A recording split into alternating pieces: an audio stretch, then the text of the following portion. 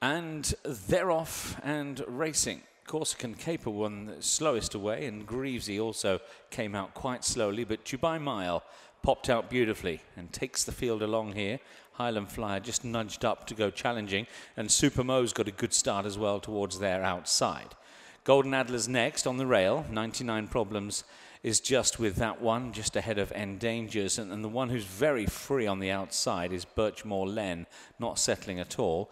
Corsican Capers amongst those chasers as well. Greavesy still towards the back end of the field, where Synodin is now ridden along and has become the back marker. Making their way towards the turn at the far end of the course and on towards halfway, and the two market rivals now come eyeball to eyeball, with Dubai Mile leading in the white jacket on the inside rail and the white and red of Supermo towards the outside. Havana Zam is close up now on their outside to sit third right on their tails, and Highland Flyer comes next in company with Golden Adler.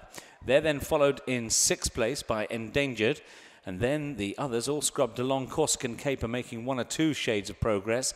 99 Problems is now flat out, and Birchmore Len and the others all well beaten off. Dubai Mile is the leader here, has got Supermo at it, and Golden Adler is trying to improve as well, but Dubai Mile has stretched on here from Supermo in second place, who's trying to come again. They're followed by Golden Adler back in third, and then Havana Zam as they come now deep inside the final furlong here. It's Dubai Mile, his winning margin drawing further clear here, and what a notable success will be for Charlie, and in particular Mark Johnston. Mark now viewing his 5,000th career winner. An extraordinary effort. His first was way back in the 1980s. 5,000 up for Johnston.